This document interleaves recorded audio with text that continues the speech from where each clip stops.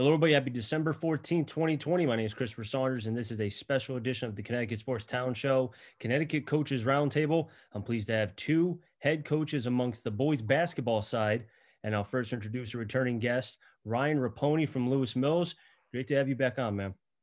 Coach, Chris, I appreciate you having me on here. And it's nice to be on with a peer in the coaching profession, and throw some ideas out there and talk a little bit about, where we're sitting right now. And that other coach we'll be mentioning right now is a first-time guest on the Connecticut Sports Talent Show, and I'm pleased to have a well-respected man amongst the game of basketball in Connecticut itself, head coach Nelson Mingachos. Thanks for coming on. No, Chris, thank you. I really do appreciate it. I'm honored that you offer this to me, and I'm excited to talk about high school basketball right now. I do have to say real quick, Coach Mingachos, I did have to ask a fellow player I played college ball with that went to Immaculate High School, Mike Hughes. I don't know if you remember the name. I do. I asked him a lot of questions about you, and he spoke high praise about you. He loved everything about you and what you've done for the high school. So I just wanted to get that out there. Thanks. I appreciate it. No problem. Now, guys, let's get down to business. January 19th, I'll stay with Coach Mingachos here first. The decision as far as if there's going to be a winter season or if there's going to be no season at all. And I think first and foremost, when you heard about that decision, Coach Mingachos, what was your first reaction? Obviously I've been listening to a lot of your podcasts here right now. And, I might've been a little different. I was kind of excited that it was pushed to the 19th. And the reason for that was the season wasn't canceled. We had a chance. We had an opportunity to play. The vaccine is out. Let's hope that we get it out as soon as possible. Hopefully things are good. And hopefully we could get a season in on the 19th. I'm real optimistic about it. I'm excited about it. And I hope it happens.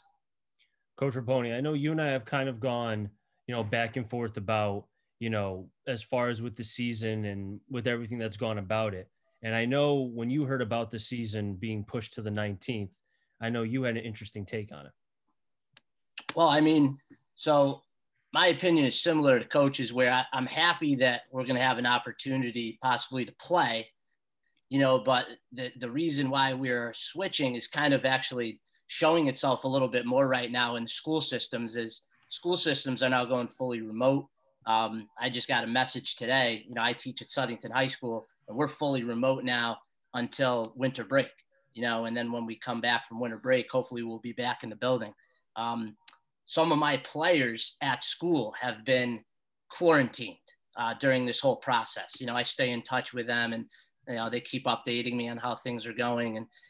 And I know we would have had some real serious challenges and obstacles if we had started the season at this point. And I'm starting to really recognize that right now. I think a lot of us are. And like Coach said, I think I'm just really excited to have the opportunity to possibly have a season and have this all clear up and be in a better position on January 19th. I think the biggest thing as far as kind of looking the overall projection of this is that I think it allows, and I think why it was pushed to the 19th, like you both alluded to, is because of the time. And that's the one thing that since March 12th or 13th, that's all we've had is time. We've been at home, we've been doing a lot of stuff, guys. But I think as far as the decision itself, and I'll stay with Coach Raponey here, I think allowing it to get to the 19th allows time to be able to see not just where the virus is, but also because of where schools will be. Because I know there was a survey put out a couple of weeks ago, I think on Game Time, but I could be wrong, about certain, they did they threw out a survey about, okay, what schools would play sports if they are remote and which ones were in the, vice versa. And it was kind of about, 50-50 in some way. About 15% said, we'd allow practice, but not allow games. Yeah. And that would throw a lot of challenges into the leagues, and my experience in the CCC is having 32 teams all have to be on kind of the same page when it comes to putting together a league schedule, and we've got the word that we're going to break it down into, 4 divisions, 8 teams, try to regionalize it. And then maybe you have more of, similar philosophy from those school systems when you're moving forward, trying to create a schedule. But I think it would be a real challenge at this point right now with the way things are going with, like you said, the survey and a lot of schools possibly not participating. especially if schools go remote, and that has already started to happen, and it's been happening. So hopefully when we get back to that point, I know that they're supposed to meet on January 7th and kind of take a look at how things are going to work, on January 19th. But hopefully we're all in a better place as school systems, and people are more likely to give it the go. Coach Mingachos? Yeah, no, I'll just add to that, as a girls soccer coach myself. So in the fall, when we went to the pods or the, South and North division, I thought it worked out really well. I really do. I think it's the safest way to go. If you stay regionally and play groups in your pods. So you're hoping, towards the end of February and March, things are a little better where we could have a league tournament and hopefully a state tournament. I'm fortunate enough that I'm in the AD meetings for the state with the CIAC, and you hear so much stuff about the CIAC. People are going after them, but I can honestly say they want a season. They want a season. They're trying to do everything they possibly can to get these kids on the court or on the ice or whatever it is. But I can honestly say the CIAC is doing everything they possibly can for our kids to have a season this year.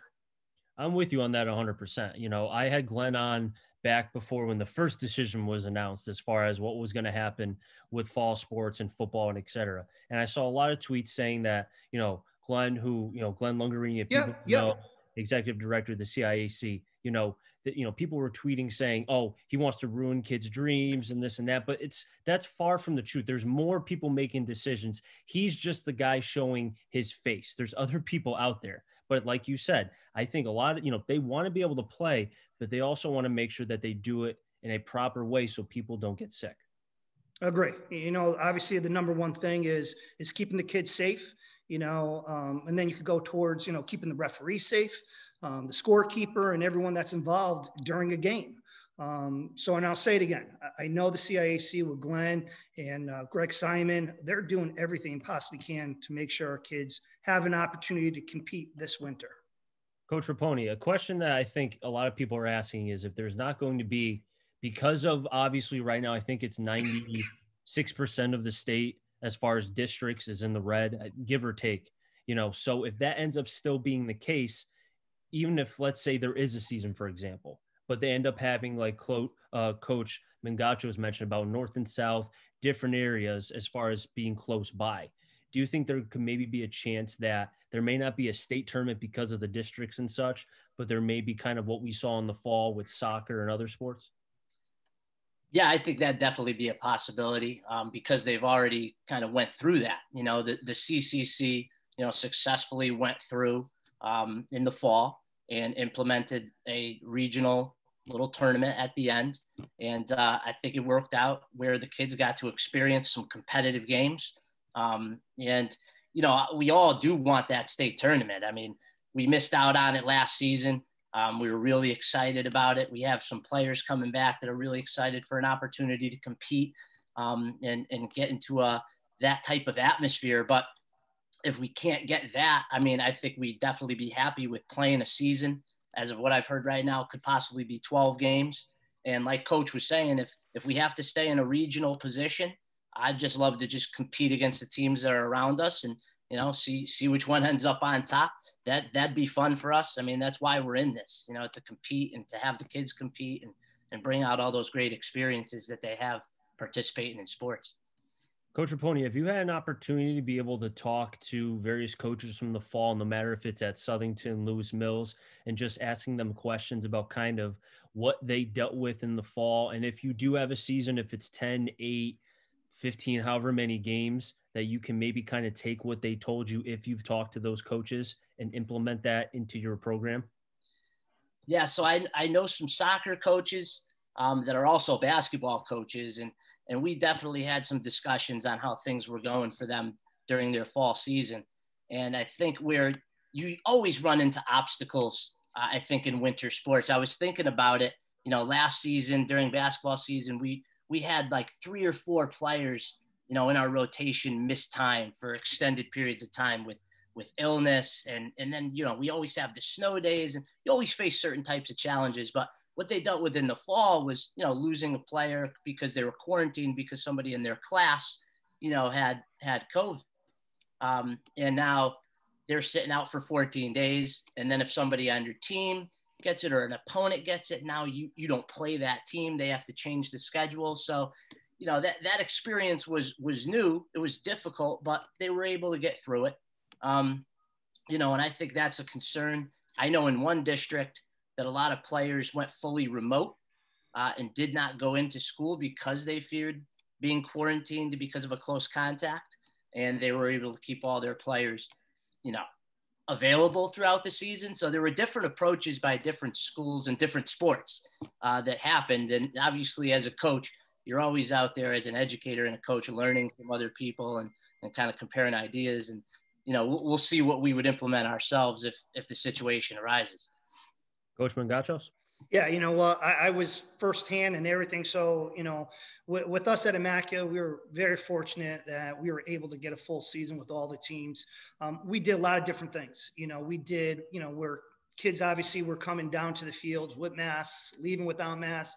We were having a 15-minute intervals where we had the kids leave before another team showed up. So we try to keep them far away from each other as possible. I felt personally a lot safer with the kids on the fields, knowing that we have an eye on them all the time, that we know they're doing what they have to do. But once they walk up that hill, I'm sure those masks are off and we have no idea what's going on. So me personally, when they're with us, I know those kids are safe. They're doing what they have to do. That's something that's been thrown out as far as the college ranks. I mean, I've heard when this first, as far as with the football season and other fall sports, were starting to begin at the college level, there was arguments about keeping the kids on campus so that not just so they can play their sports, but because in some argument, and I can see it, and I'm not saying I'm for or against it, but they're in one place, where they are, they, strict protocols. And like you mentioned, Coach Mingachos, once they go up that hill, once they leave the field, you don't know. I mean, nobody knows. Mask is off. You don't know if they're with, a group of people or not. Yeah, I mean, we saw in the NBA, them going in the bubble, them always together, they know what they're doing. And like I said, I felt the same way with our fall athletes. When they were in school, when they were on the fields or running cross country, we knew exactly where they were, what they were doing. They were 6 feet apart from each other. They had their masks on. So I felt very comfortable when they were with us.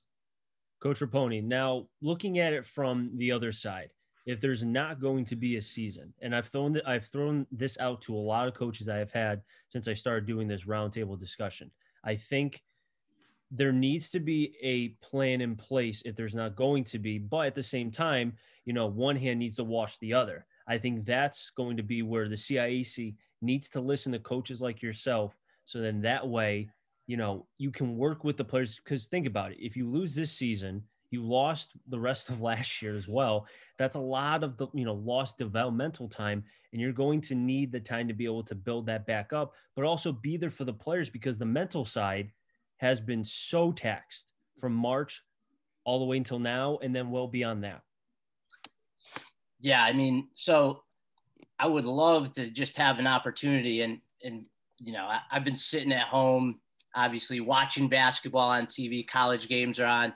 My girlfriend Liv's been a great sport in terms of letting me just watch these college basketball games. She knows where I want to be. She knows I want to be on the court coaching my players. And I would just love to have the opportunity to practice right now. That's why every day I see on I have a calendar, that says, hey, practice would have been today, 5 to 7. And that's kind of makes you miss it, and you miss the kids, and you miss that interaction with them every day.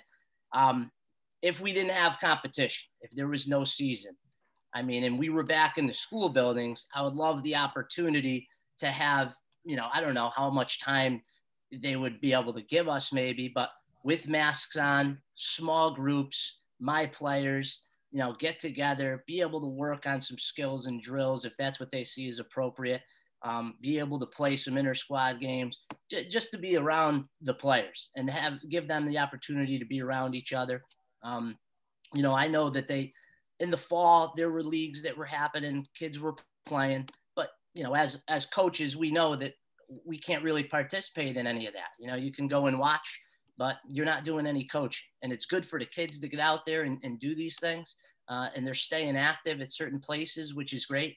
but I would love the opportunity to continue to develop the players too. And that's the other thing. You lose a whole year, that's going to be tough for some of these guys. But obviously, safety is the priority, and we understand that. Coach Mingachos, I think, to go back to the question I asked Coach Raponey, I think being able to be around your players because of the amount of stress and anxiety. I mean, we've seen the numbers as far as stress is up in young people, as far as, as young as 9 to 10, all the way until the teens, late teens, and adulthood and such. It's gone up because of this virus, and there's a lot of stress. And I know even the suicide rate has gone up because of the isolation and not being able to be around people. And I feel like if the CIAC, and I understand there was some good, there was some bad, and some questions as far as the fall, if they could even, because again, we've seen in 2020, change is okay. It's all right to be able to try new things. And I'm not saying to full out blow everything up, but why not allow the coaches to be there for the players? If, it's allowed because of protocol, the virus and everything, but allow the coaches like yourselves and others to be around the players, not just so much on the sports side, but just be there for them. Yeah, listen, I agree with Coach Ryan tremendously on that, hoping that we would have an opportunity to work with the kids sometime during the school year or even in the summertime.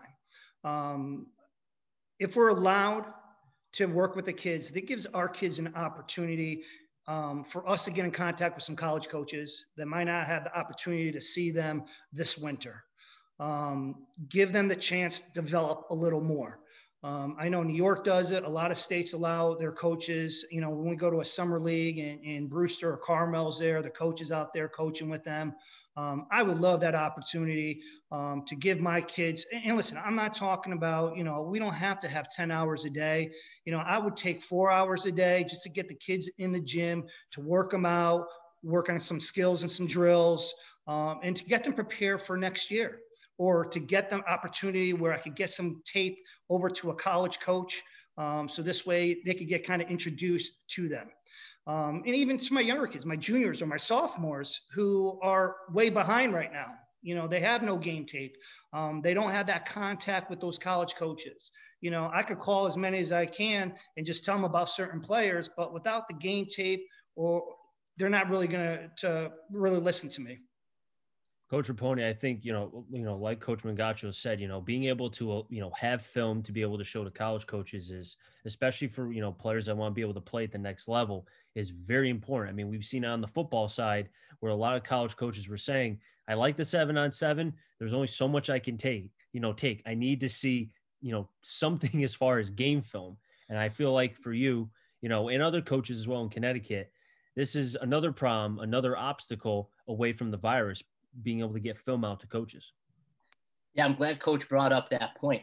I just had a great conversation, with one of my seniors last week. He went to a virtual meeting, with one of the schools that he was interested in.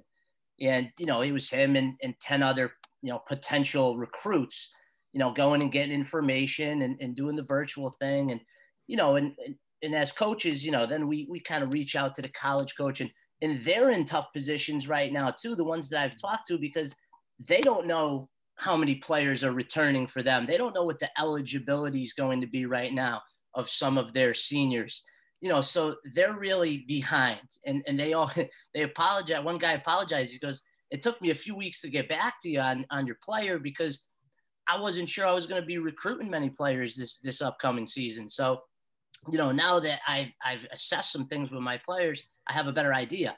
But like Coach was saying, kids develop from their junior year to their senior year, their sophomore year to their junior year. I have a couple players that have put on 2-3 inches, and they've put on, 10, 15 pounds of muscle. And they're going to be a different player when they come back this season. And they may not have the opportunity to quite showcase that ability right now, and, the priority is obviously the health and safety of the kids. We know that. The mental and emotional portion of being a student athlete, but this other thing is something that their future is kind of up in the air right now as well. And they're not sure how to handle it. We're doing the best we possibly can. But yeah, I'd love an opportunity to work with them and get some film out there at some point. I'm just going to add to that. I would even take, 2 or 3 weeks working with our kids and then give us 2 or 3 college showcases for just Connecticut kids. You could do one in the southern part, the northern part. Give us some college showcases where we're able to get all these kids together from across the state and kind of showcase them to the college coaches.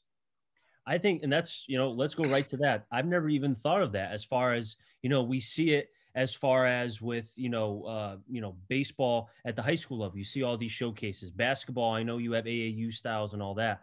I see nothing wrong if it's going to be allowed and let's say it's safe to do as far, because I would think it would, it would happen in the summer.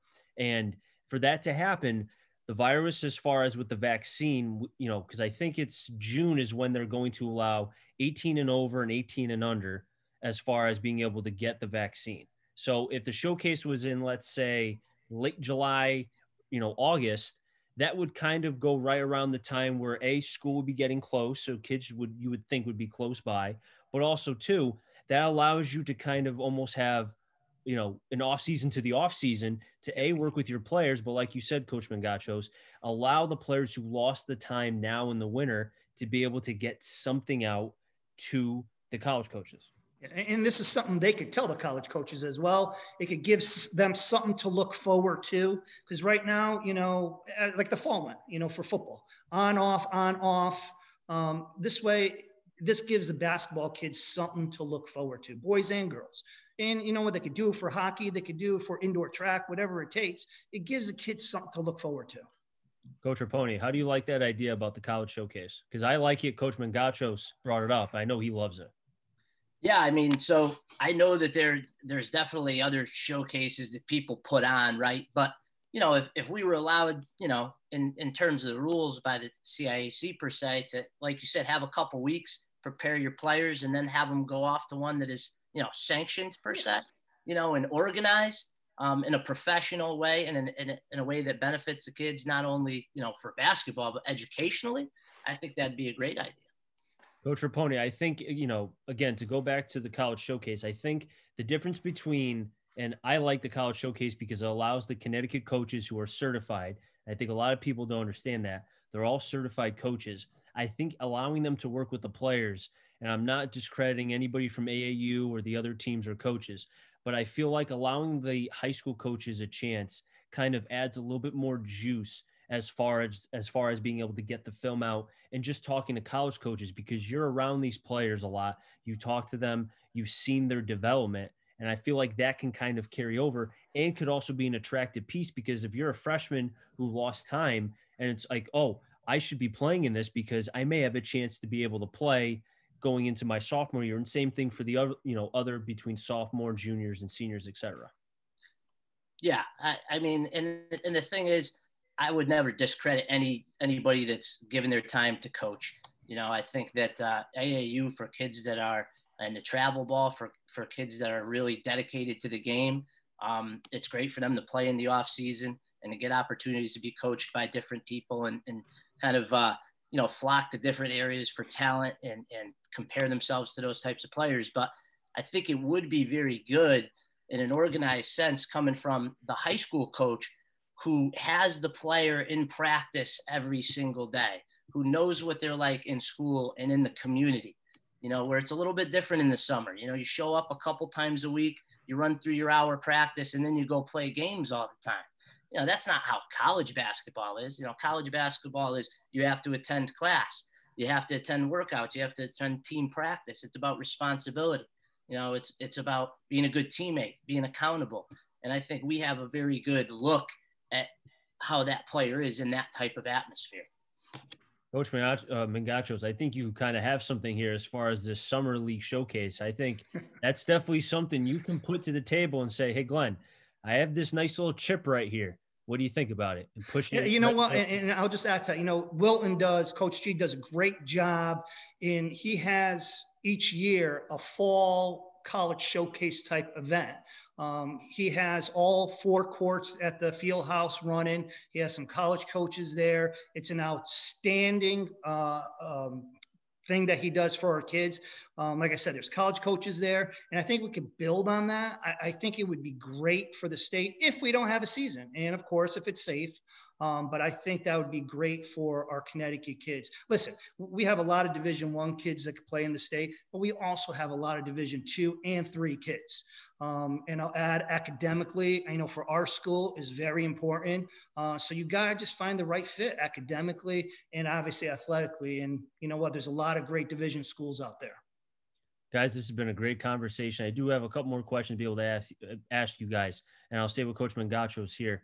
Looking at if there is a season, let's go back to now if there's going to be one. Looking at your team right now, if there's going to be 8, 12, 15, however many games, how does that affect the Immaculate boys basketball team?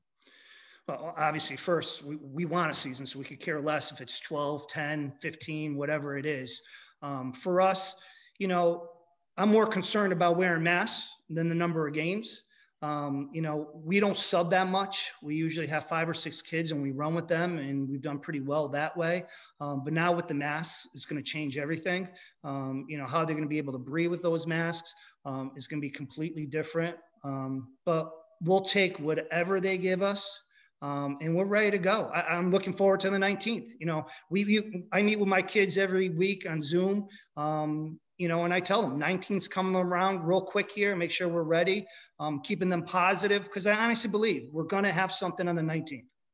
As far as with the mask wearing and, teams who only have 5 to 6 players that they usually stay with and their depth or bench is usually not as long, will that kind of force you in some way? And I don't want to say force because I know you would love to play all your players, but would that kind of maybe have you focus more on preparing the players, be like, hey, I know you're not used to coming off the bench that much. You better be ready because it's going to be a different season this year. Yeah. Oh, absolutely. I mean, every conversation I've had on Zoom, I've told the kids, you have to prepare yourself. You have to start wearing a mask now. You have to do your conditioning with the mask on. It changes the game. I mean, especially for us, we like to run real quick out and try to get easy buckets. But they're going to be sucking wind. There's no question. We've ordered a bunch of different types of masks to try them out and see what works best for our kids. But it's going to change the game, and I expect to play a lot more players this year. Coach Raponey? Yeah, I mean, I agree with Coach where it's, we are a smaller team at Lewis Mills. We don't have the 6'5", 6'6" guys in the middle, but we have a good group of guys around 6 feet, so we like to spread the floor. We like to get the ball up the floor quickly. We found a way of pressing in the 3-quarter court last year that really got us back in the games late, and we felt like we were well conditioned to perform well at the end of those games. Now, I think we could still do that, obviously, but like Coach said, might have to use a few more players this season. You might have to extend your rotation, from your 8 guys to your 10. But it's a good opportunity for some of the younger kids, to get involved and contribute to the team. I think too, it might be good for development. It might help us, but that's the thing with the mask wearing, where we'll do anything, obviously, but that'll be a little bit of a challenge. And I have a really good coaching staff. And when they're on the bench, they give me, substitution suggestions from time to time. I'm going to be really relying on them to check for fatigue, maybe a lot more this season, than we have in the past. So you're going to have to utilize everybody, in your program here that's on that bench or in that bench area, wherever we are, to try to help us out and get through some of the challenges. But I'd love to deal with those challenges if we have the opportunity. I'd take that. The mask wearing, I feel like, is kind of something where, again, it goes back to the change and having to adjust. If I've learned anything as far as what 2020 has sucked in a lot of ways, guys. But I think if it's kind of taught me anything and forced me, because I was a young man. I'm 27, not old yet, but I was somebody who hated change. You could ask my girlfriend, you could ask my parents, you could ask my dog. I hate change. But this year in particular has kind of forced me to be like, all right, Chris, if you don't change, you're going to be put by the wayside in multiple ways. I'm talking about the media side, just conversations, the way that life has gone about right now. I almost feel like if change is not going to be made if there's going to be a season, if players have to wear masks, I think 100% of them will say, you know what? I don't like it, but it's a change that has to be made because I want to play. Coach Raponey? Yeah, I mean, we we really stress being adaptable. And, coach, he has a ton of years coaching, I know, under him at the varsity level. I'm sure he's had to adapt his styles of play from year to year based on personnel, based on who you have. And like I said, even last season, I was put in a position of certain guys just not being there for weeks at a time because of illness. So we have a little bit of experience with that, but this is a whole new experience. And the mask wearing is something that I don't think anybody loves it. Nobody wakes up in the morning. I don't wake up in the morning and say, hey, I can't wait to put my mask on, and go in there and teach 4 periods and talk into that mask. But it's what we have to do to be in the situation that we're in. I mean, as personally, I love teaching, I love coaching. So I put it on because I have to be able to have the opportunity to do that, and I've done some lessons with some younger kids, in some facilities that have allowed it, just the small groups of 4. The Bristol Sports Armory has been really good, giving me the opportunity to go down there and work with some middle school kids. And they don't love wearing the mask either, but they'll do it. They'll do it because they know they have to be out there on the court. And I got to have it on the coach. And we're just all getting through it. Kids are resilient. Kids are resilient. They're adaptable, maybe a little more so than adults sometimes. And, I think if we have to do it, they're going to be fine. Coach Mingachos? Yeah, you know what? It was perfect what Coach said. You know what? The kids will adapt to whatever. What I'm more concerned about is us as coaches trying to yell and scream out to our plays and everything else we have to do with those masks on. So I'm more concerned about that. I'm not worried about the kids. They'll be ready to rock and roll. Hey, just pull the mask down like you see in football and basketball. I know, right? Then I found it funny, guys. Every single time the coach yells, he seems like he always knows when the camera's on him, because then it goes right back up real quick. Have you guys noticed that? Yeah. My wife even said I should get the clear shield. At least the kids can see what I'm saying, because under that mask. And I said, sometimes it's better if they don't hear see what I'm saying. Like the Andy Reid thing. He had that full thing. And then I think it was the first game. All fogged up. Yeah. But somehow it's okay because they still scored 50 points. So right. No. Well, guys, hey, just about run out of time. But Coach Raponey, you got something to say? It's just the college coaches right now. If you take a look, when they go to talk to the official, they put the mask back up because they don't want anybody to see what they're telling the official in that situation. But otherwise it's coming down. Chris, before you go, I know Coach feels the same way I do. I want to thank you for everything you've done for all the students, athletes in the state of Connecticut. You're doing an outstanding job. I look forward to getting on Twitter and seeing when your next podcast is on so I could go on and watch it. You've done a phenomenal job. It brings me back to, 15, 18 years ago when we had, the press there every day. We had articles every day. You know what? Outstanding job. Credit to you and everything you've done for all of us. I appreciate that. Thank you. That means a lot. Being able to help out you guys and the players is why I wanted to do this. I will continue it even when things do get back to normal, but being able to help you guys, the coaches and players, I do it for you guys. That's the only reason why. You're welcome with open arms at Immaculate High School whenever you want to be there. I appreciate that. I'll bring my cues with me. Got to bring them back. Perfect. Bring it. Coach Raponey, I really do appreciate you coming on. I'm glad I didn't scare you off the first time. You're great to be able to have on. And plus being able to get Lewis Mills, which I know a lot of people don't talk about, but it's a nice, and I'm not saying little program by any means, but a nice little program that people will be talking about, especially now being in the CCC. I appreciate that. Yeah. I mean, good tradition there. And that was part of the reason I took that position over there. They've had some winning teams, really competitive teams. They have a great travel program.